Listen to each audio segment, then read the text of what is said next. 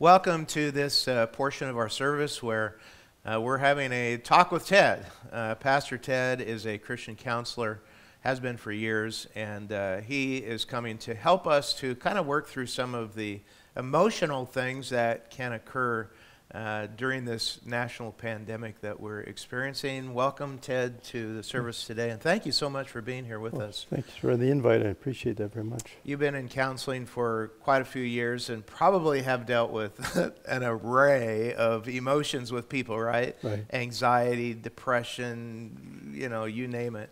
And so today, I'm just thinking about this pandemic that we're working through and how people are isolated, which could, I think, lead to even emotions of depression. Is that true? That's very true, yes. Could that be a possibility? Yes, that's right. And so maybe we could talk about, what brings that on? Why do people get depressed during something like this? And then maybe give us some ideas about how to prevent that from happening, and even if it has already happened with some people, maybe some steps they could take to help them. Good. Yeah, I think the emotions that we feel are our emotions, and we cannot deny the emotions that we're feeling. Right. And I think sometimes even as Christians we suppress that rather than get that out in the open and talk about it because we're afraid that we would be judged for not being spiritual. Yeah. But it's not a spiritual thing. Sometimes there's not totally a spiritual thing, I should say. Sometimes there's a physiological area too that we need to look at. Okay. And then when there's a physiological area, we need to maybe even see medical help to get that worked out in our own hearts and our So own this lives. could actually cause a physiological response? Sure. Really? Or there Okay. could be a physiological already there, and you have not identified that yet. I talked to a pastor a number of years ago who said that he was suffering from depression, and he was on medication and doing very well with it, and still pastoring his church and doing Okay. quite well with it. Okay. But I think part of it is where's our hope? If our hope's on I think I mentioned this last week, if our hope's on the political, we're going to fall. But if I find my hope in the Lord and what God can do in my heart and my life, that's a big step. I think knowledge kind of diffuses some of that anxiety and fear that we have, and somehow we have to find a way to say, okay, what's the reality of what's going on now for me I pray as a believer? What's that look like for me? And I think there's depression in many stages of life. In Psalm 13, David cries out and says something along the line that he cries out to God, and he says, "How long, O Lord, will you forget me forever? How long will you hide your face from me? How long must I take counsel in my soul and have sorrow in my heart all day long?" But at the end, he expresses this. So David expresses some of this depression too. But in the end, he says, "I have trusted in your steadfast love. My heart shall rejoice in your salvation. I will sing to the Lord because he has dealt bountifully with me." So sometimes the depression comes as we major on the stuff that's going on around us rather than on God's word. And I think that's your first question there. If I can stop and say, okay, God, what's the next step? And in acknowledging that for myself, and then getting the help I need, whether that be from a doctor or many times it's just spiritual help. Yeah. Many times it's just talking with somebody, acknowledging to myself that I have an issue.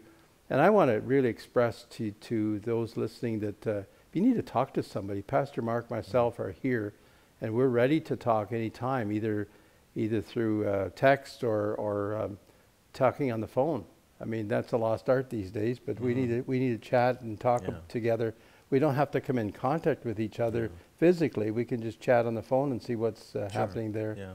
I hope that. Yeah. So what you're saying is that God may not take us out of the trial, but in the trial there are some things that we can be doing. I think Paul expresses that too, doesn't he, when he asks Yeah. for the thorn to be removed. Yeah. And he said, no, I'll give you grace through that. And sometimes that's the step we need.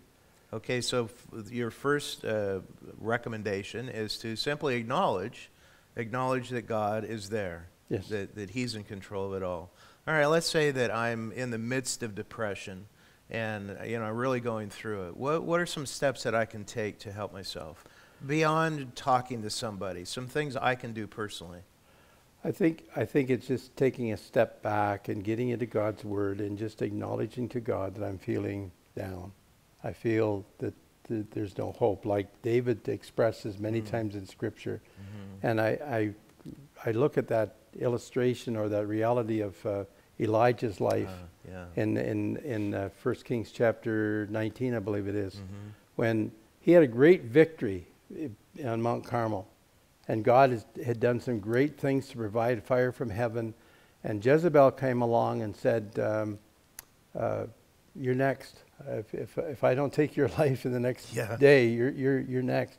And it said he was afraid, and he ran for his life.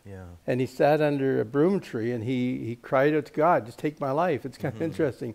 Jezebel was ready to do that for him. He didn't have to ask God to do that. But what God's remedy there was food. We've talked about that last week. Food and rest and for a period of time just meditating on what the Lord, he was in the wilderness for 40 days. And then when he came back, he still had that sense of poor me, but God said, now get back to where you should be. And I think even in the privacy of our own little apartment or home, we can find ourselves feeling all alone.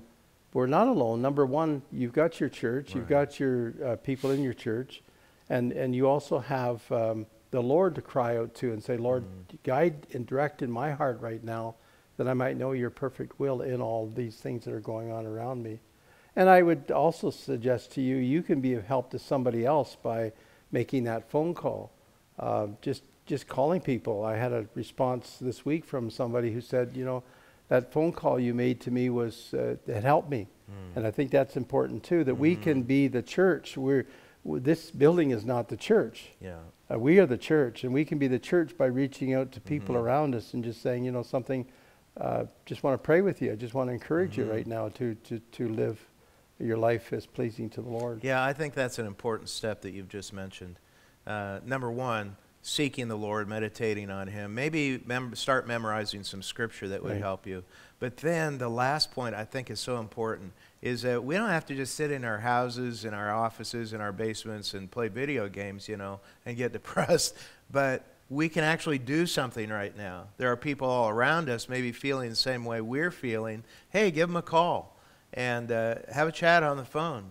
I think that really lifts people up. Just talk to somebody, right? I had a couple in the church that said this week to me that they're going to take some cans of soup and dropping them off at some of our seniors' doors and just unannounced. And if you got a can of soup at your door, that's somebody from the church just trying to help you and just showing Christ's love. So in serving, it takes us out of ourselves, and now we're not focusing on ourselves so much. Focusing on somebody else can really help us in our emotions, can it? That's right. Yeah. And so with Elijah, eventually, what did God say to him? Get back to where you should be, And there is a point there too that I missed, that God was talking out with him. God was letting him express his feelings, and he didn't put him down for his feelings. He just said, okay, let's work with that, and now get back to where I called you. Don't be sitting here under this tree feeling sorry for yourself. It's time to get back to where I want you to be. Yeah, start doing something. Start doing something. Keep yourself busy, and that might be in your apartment. If you're stuck in an apartment by yourself, that might be just reading something or just encouraging your heart by what God is doing in your heart. Be thankful. Again, we talked about that last week in everything with prayer and supplication with thanksgiving. Be thankful for where you are. And your hope is not on this virus. Your hope is in the Lord. Amen. And I want to really stress that. My hope is in the Lord who gave himself for me. Amen. And paid the price of all of my sin in Calvary. And I think that's important for me to dwell on too. Amen. Thank you, Ted, for being with us today again. And these are very helpful steps that we can take. We hope that you will take those steps as we go through this together. God bless.